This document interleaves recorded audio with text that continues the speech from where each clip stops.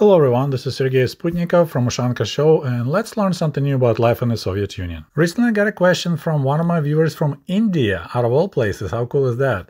What was language situation in the USSR? Was there imposition of Russian over other languages, or did other languages have importance in their respected areas? I've already touched this topic in a couple of my videos, one of them relations between Russians and Ukrainians in the USSR during the 80s, and link will be below in the comment section, as well as this one. So, am I Russian, Soviet, or Ukrainian? And in today's video we're going to talk about so-called Russification, Russification, and especially Russification of Ukraine during the Soviet Union times. So what is a Russification? It's a form of cultural assimilation where non-Russians give up their culture and language for Russian culture and language. It could be voluntarily or involuntary. Russification is a form of linguistic imperialism. It refers to ethnic and language policies implemented by the Russian authorities during the Tsarist Empire and the Soviet Union. And today we're going to talk about Soviet Union. But before we begin, I would like to explain you something very important. Soviet government didn't try to make Ukrainians Russians. As you look at this poster, it's 300 years since the reunion of Ukraine with Russia. That's when Nikita Khrushchev transferred Crimea Peninsula from Russia to Ukraine. And on the bottom it says, "В братской дружбе наша сила." In brotherly friendom is our strength. So there's two guys on this poster. The one on the right in Ushanka shirt is obviously Ukrainian, and the one on the left, does he look Russian? There's nothing, like no Russian national costume reference to him. He's just your average proletariat or engineer. So there is no national image on the guy on the left, although it's Russian. And Ukrainian has Vyshyvanka. So this is what they were trying to do, turn Ukrainians into Russian-speaking Soviets. And you could see this strange presentation of the Russian nationality in the Soviet-era posters quite often. Like here, it's the quote from the Soviet anthem, «Славься, Отечество наше свободное, дружбы народов надежный оплот». You might recognize that tune. So glory to our motherland, blah, blah, blah. So from the left, you have a girl, looks like she's from Uzbekistan. You have a guy who is Georgian. Then once again, there's a guy that has no national identity, but everyone knew he was Russian. Then you have a Ukrainian girl, and you have a guy from Belarus. They have a similar Vyshyvanka style shirts. They probably had different name. So once again, there is no Russian identity. He's just a city guy wearing a suit and a tie. Here's another beautiful example. So here, representation of all 15 Soviet Socialist Republics of the Soviet Union. So you got a map of the Soviet Union in the background, and «Да здравствует Союз Советских Социалистических Республик», «Великое Социалистическое Отечество», «Нерушимое многонациональное содружество братских народов», my goodness, «Живое воплощение принципов пролетарского интернационализма». So glory to the Soviet Union, the great socialist fatherland, unbreakable multinational friendship of brother peoples, the living воплощение, anyways, the living thing of the principle of proletarian internationalism. So once again, if you look, there's a 15 flags of 15 Soviet republics, 14 national costumes, and the guy in the middle, who is Russian, has no Russian identity whatsoever. And similar situation existed even in the Stalin's era. So this is the poster, people carrying flags that says «Привет великому Сталину», so hello great Stalin, in different languages. And you may already guess, the very first guy is the Russian. Then you got Ukrainian girl and so on. And once again, glory to the brotherly Soviet Union and the great friendship of the nations of the USSR. And since the question was asked by my viewer from India, here's the poster about Soviet-Indian friendship. And it says «Индийцы и русские братья». Indians and Russians are brothers.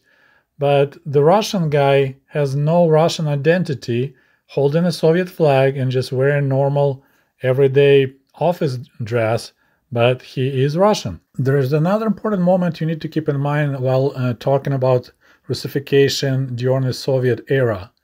The Bolsheviks called Tsar Russia Тюрьма народов, a prison of nations. This term was coined by Vladimir Lenin back in 1914, and it was heavily used in their fight against Tsar regime. So when Vladimir Putin, during his interview with Tucker Carlson, claimed that he had no idea why Lenin wanted Soviet republics to have a right to leave the Soviet Union when Soviet Union was created back in 1922, he neither lying or he had no clue. Most likely he was lying. Because Lenin claimed that nations have the right to self-determination. He even wrote the whole book on this topic. And of course it's a different question if the Bolsheviks and Lenin really meant it, but the whole idea was to promote Soviet Union as a different type of country where republics can come and go as they wished. I'm sorry, I'm bouncing all over the place. Let's go back to the topic of Russification of Ukraine. I believe this diagram will tell you everything you need to know about Russification in Ukraine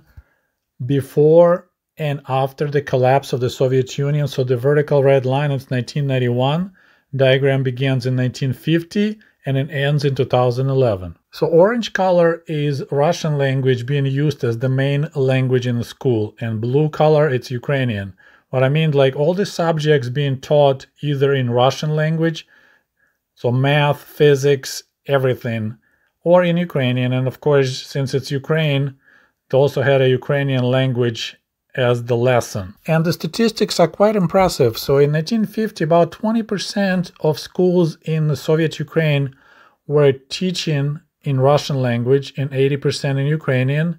As you see, due to the laws introduced since then, there was a steady decline of Ukrainian-speaking schools in Ukraine and steady climb of Russian-speaking schools. I was born in 1971, so I went to school at the age of 7 in 1978, and by that time there was pretty much 50-50 between Russian-speaking schools and Ukrainian-speaking schools in Ukraine. And I believe the majority of Ukrainian-speaking schools were located in small towns and villages, while in large cities like Kyiv, Kharkiv, Donetsk, and so on, most schools were Russian-speaking. For example, in my 10 years while I was a student, I went to 3 different schools, number 69, number 223, and number 254. And my parents picked those schools because of location, the closest school to our place. All 3 schools were Russian-speaking schools. I even had no idea how many Ukrainian-speaking schools we had in Kyiv.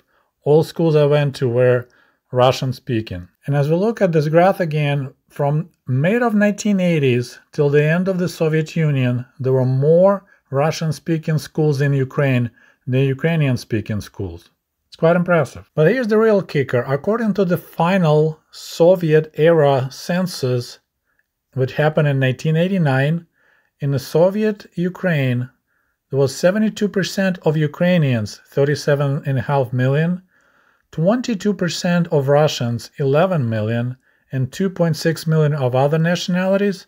So 72% were Ukrainians, 22% were Russians, but there were more Russian-speaking schools than Ukrainian schools in Ukraine. And this graph shows percentage of students being taught in Russian or in Ukrainian in schools. So kind of similar graph from 50s to the end of 80s. And once again, you see somewhere around 1985, that's when the Russian language took over Ukrainian language in Ukraine. And I mentioned many times that I'm a perfect example of this situation. I'm a Russian-speaking Ukrainian who always considers himself Soviet of the Ukrainian descent. I was fluent in Ukrainian except some odd words that once in a while would trip me. So I would use Russian word, for example, like a word for brick. In Russian it's kirpich, in Ukrainian it's tseglina. And if you don't use those words often, they will trip you. You'll use Russian word instead of Ukrainian word. So there were several of those that would constantly trip me. Otherwise, I was always fluent in Ukrainian, although my first language was always Russian. At the same time, I was quite annoyed when during the international hockey games, foreign commentators would call Soviet team Russian team. And I was like, no, it's not the Russian team, it's the Soviet team. And I also need to mention about my parents. So my mother Elena and my father Nikolai, when they moved to Kiev from their villages, so that happened around 1965-66, They spoke Ukrainian in their villages. By moving to Kiev, they switched to Russian because that was the language to talk. And if you talk Ukrainian in Kiev, in the capital of Ukraine, so that's kind of like you are a redneck. You came out of the boondocks. So young people were switching to Russian language. And here's another interesting graph about Russification. This about mass media. It's amount of newspapers published in Ukrainian, which is blue, and Russian, orange. So in 1950, Russian language newspapers 220 in Ukraine and 972 Ukrainian. In 1963, huge jump, 1,600 Russian language newspapers versus 765 Ukrainian newspapers. A while back I recorded a video about my family newspaper subscriptions back in the Soviet days. Link also will be in the comment section. And out of 3 newspapers that we like to subscribe, or my parents like to subscribe, Trud, the Labor, was a newspaper published in Moscow, so it was in Russian language. Soviet Sport, Sovietsky Sport, was also in Russian. It was also published in Moscow and reprinted in Kiev. The only local newspaper we subscribed to was Вечерний Kiev, Evening Kiev. That one was published in both languages, in Russian and in Ukrainian. I believe my parents subscribed into Ukrainian version, I'm not positive. So even local Ukrainian newspaper, Вечерний Kiev, Evening Kiev, was published in Russian as well as Ukrainian. I'm positive similar processes of Russification were going on in the other Soviet republics, but the most successful Russification occurred in Ukraine and Belarus, since we're Slavic languages, pretty close to Russian language, a lot of similar words, but I don't have any statistics. One of the tools, like initial step for Russification, was switching alphabet from Latin to Cyrillic, which happened, for example, in Moldova. At that time was called Moldavska Soviet Socialist Republic. That was a part of Romania that was taken by Stalin. Similar thing happened in Kazakhstan, and even in Mongolia, they were writing, I think they may be switching now, but I remember Mongol words written in pretty much like Cyrillic letters. Another important, although sneaky, tool of introducing Russian language into Ukraine was Soviet Hollywood. There were many movies where Ukrainian-speaking people were portrayed as stupid. A classic example of such a movie is Зеленый фургон, a green wagon, filmed in 1983 out of all places in Odessa movie studio. The main character of this movie, Volodya, a naive, Russian-speaking young man who becomes like a sheriff in a small village, which is Kovy, and his helper is Ukrainian-speaking, kind of stupid, but sneaky, older guy, and together they fight in crime among Ukrainian-speaking, sneaky moonshiners. But if you are in the Soviet-era movies, this is actually a good comedy to watch, and I'll provide the link also in the comment section below. But let's take a look at this graph again. So after 1991, when Soviet Union collapsed and Kiev decoupled from Moscow rule, Ukrainian language returned into Ukrainian schools, and in 20 years, between 1991 and 2011, we were back to Russian language schools 16% and Ukrainian language schools 82% in Ukraine. And that's what Putin and some Russian-speaking people in Ukraine really hate, this new trend of Ukraine becoming Ukrainian. They don't want to learn Ukrainian language, they don't want their children to learn Ukrainian language, which blows my mind. You live in Ukraine, there's nothing wrong to know another language. And I believe that the Baltic states, Estonia, Latvia, and Lithuania have the similar problem with Russian-speaking people. Russians that moved there during the Soviet days, they settled there, and they don't want to move back to Russia. They prefer those countries, but they don't want to learn local languages. And before I wrap up the story about Russification of Ukraine and Ukrainian language, I would like to mention another interesting phenomena, so-called surjik. Surjik. There should be a proper translation of the word surjik into English, proper terminology, I couldn't find it, but this is the result of cross-pollination. So there's areas where both languages are heavily used, Russian and Ukrainian in this case, and then you start borrowing words from the other language in your language. In this case, surjik, it's when Ukrainian-speaking people heavily use Russian words in their speech. And here's the map of Ukraine, and this shows you percentage of surjik language. As you see, the heaviest is northern central Ukraine. That's when the Kyiv is in Chernigiv region. So 21.7% people speak Ukrainian with heavy use of Russian words. It's even worse than, for example, in the east, where not many people speak Ukrainian. They mostly speak Russian, so Surjik is not that popular. And the lowest, of course, in the far west, it's only 2.5%. And of course, this Surjik phenomena is not unique to Ukrainian language and relates with Russian language. I experienced same situation in Michigan while I worked with the Mexican crew picking apples. They used a lot of English words kind of made into the Spanish sounding words. Instead of camión, truck, they were saying troca, la troca or el troca. Picking, they were saying picar, although in Spanish picar is fishing. So el troca, picar, there was a lot of this type of Surjik words, English words, they were introduced into their Spanish. One of the classic examples of Surjik word is, once again, is truck for some reason. In Ukrainian language, load is vantaj, so the truck should be vantajivka, but we used mostly gruzovik, which is pretty much direct borrowing from Russian gruzovik. Similarly, Ukrainian language affected Russian-speaking population. Because I was a Russian-speaking Ukrainian, I would never call sugar beets svekla, we always call it buryak, even speaking Russian.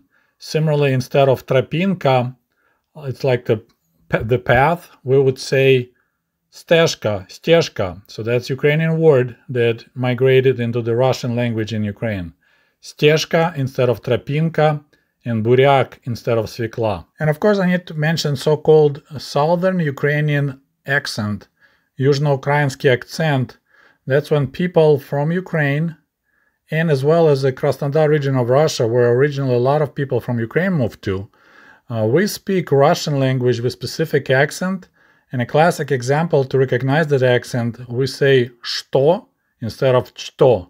So our ch sound is way softer. It's almost like we say in English with Southern Ukrainian accent Chicago instead of Chicago. And speaking of accents, even Ukrainian language had different regional accents. For example, we all can recognize people from Western Ukraine.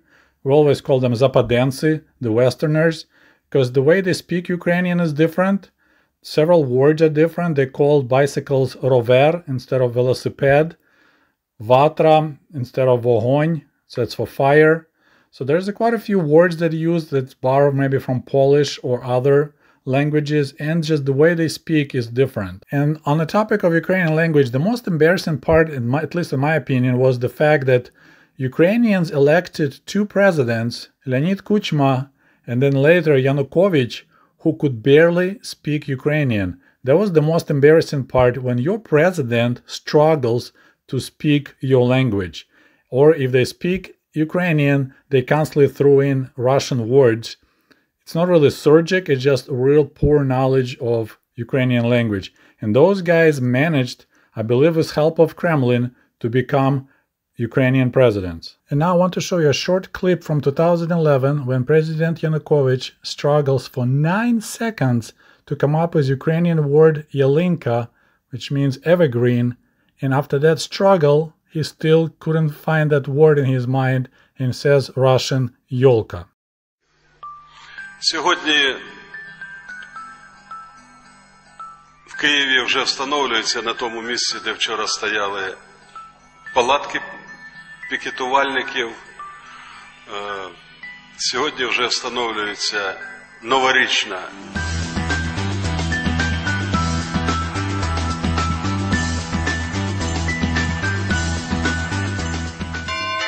йолка, і люди почнуть дуже скоро святкувати Новий рік.